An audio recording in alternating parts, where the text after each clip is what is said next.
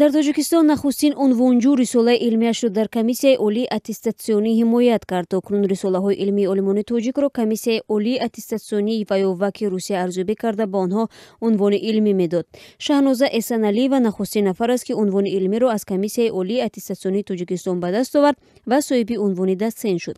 Фармони додани унвони илмии датсен ба Эсаналиева 3 октябри имсол содир шуда рӯзи 6 декабр дар вебсайти ин комиссия нашр гардид. Унвони датсентии Эсаналиева таҳти рақами 1 дар феҳристи унвонҳои илмии ин комиссия сабти ном шудааст.